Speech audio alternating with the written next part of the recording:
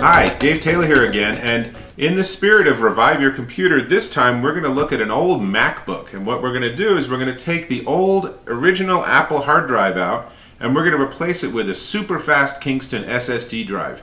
You ready? Let's do it.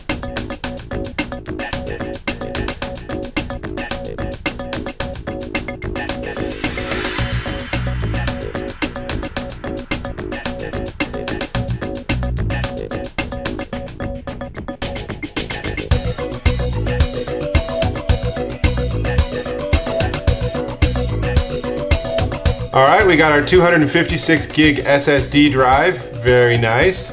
Let's just go ahead and put that aside.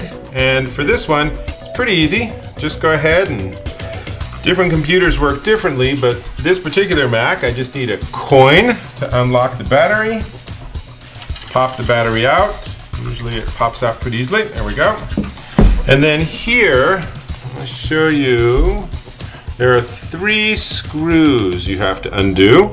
And once you've done that, I've sort of pre-unscrewed them. So once you've done that, let's just get this one out.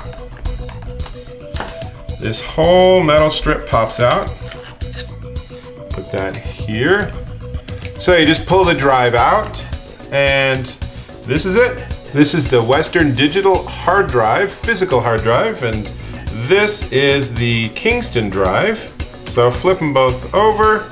You can see the pin mechanism's all the same and everything. What I'm going to need to do, however, is I'm going to need to actually take this metal part off, and I'm going to have to put it on that. So let me just do that real quick. Give me a second and we'll put it back together. A little bit of fiddling later, and you can see we have the Kingston SSD drive in the little carrier with the little handy tab. And all we have to do now is slide it back in. Let's see, it goes easy enough.